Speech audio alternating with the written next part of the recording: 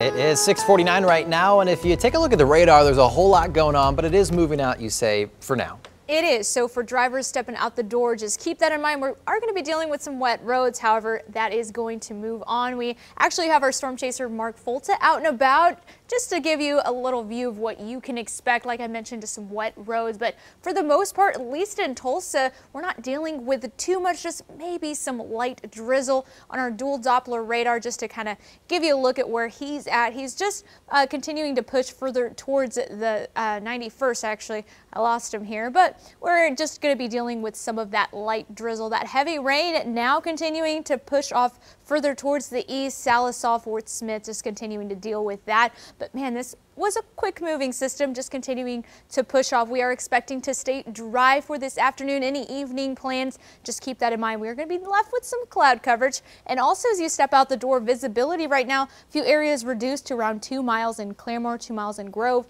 Tulsa right now in 4 miles, low visibility out towards the west in Oklahoma City. So for the remainder of today, expect that cloud coverage. Some of us could see a few peaks of sunshine, but we're not anticipating too much of that.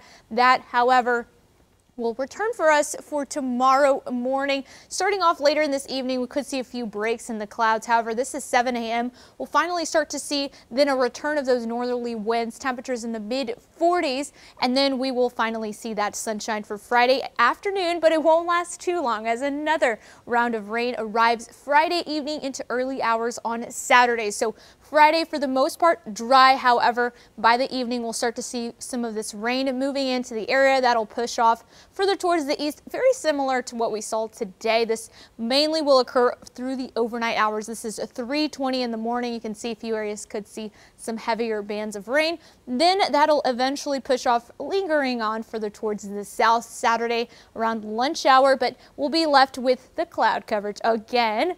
Thankfully, though, we continue to have really good rain totals so far, around 2 inches further towards the south. Any evening plans, temperatures in the upper 50s. But we're going to keep a close eye out for Monday and Tuesday, where we could see a few severe weather, and then temperatures in the mid 40s.